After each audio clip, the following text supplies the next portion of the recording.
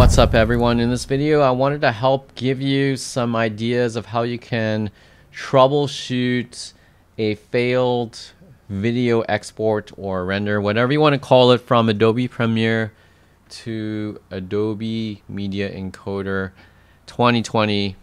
I've been using Premiere 2020 for most of this year, and lately I've been getting a lot of failed exports and I'm not sure why. Maybe these files are 4K, maybe it's because my media is on different drives, I don't know. But so some ideas that you can try that have worked for me in the past is, the first thing is to do a reset. So what you can do is look at the failed export and definitely take a look at the message there. Now if you look at the error message and it tells you that it failed at around 16 seconds in the time code, or 16th of a second, then you can focus in on that part of the video, the very first part of the video. Maybe it's a transition, maybe it's a title, maybe it's the video clip. You can delete that, duplicate your sequence first and delete that out of the video, and then try export it again. You can also try straight from the encoder. You can reset it, reset the status, and just try again. If that doesn't work, you can try put the output file in a different path by clicking here and just save it on a different area. So I like to save to my external hard drive, but that's slower than saving direct to a hard drive, especially if you have SSD. So sometimes I'll just, in this case, I'll just save directly to my internal hard drive, which can fill up quickly. Another thing you can try is you can click on the preset and okay, let me just cancel that here.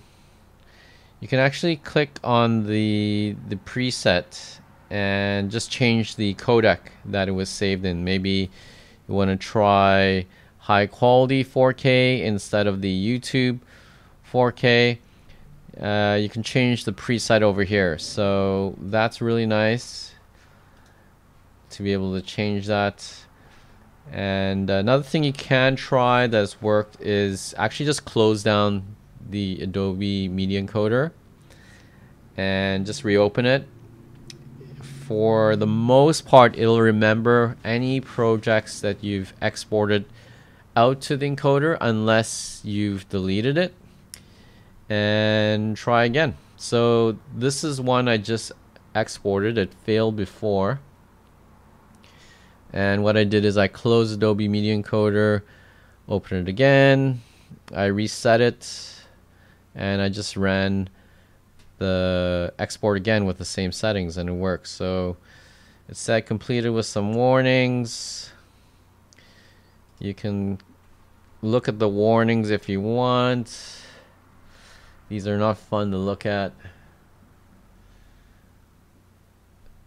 but yeah, I'm just looking at it near the bottom.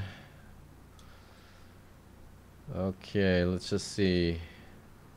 Okay, the warning is there's a missing font. Alright, so not a deal breaker there. Best thing you can do is just to play back the file before you upload it and make sure everything's okay. Especially pay attention to the fonts. The worst thing that can happen is you get, some weird thing happen because it's what has a missing font. So just give it a quick scrub through.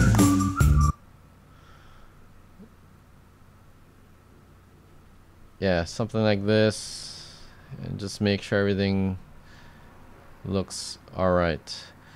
Okay, so hope that video helps you out. If you're having trouble with the exporting from Premiere to Encoder, I use Encoder because sometimes I like to batch export, and I can queue up all the files I want to render and go back to Premiere, just freeze it up.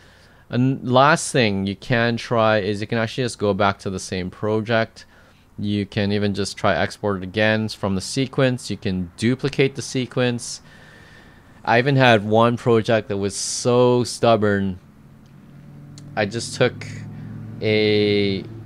because Adobe Premiere crashes so much, I'll export like a first pass if I've trimmed everything and I haven't added any B-roll. So I'll just export that just in case anything happens.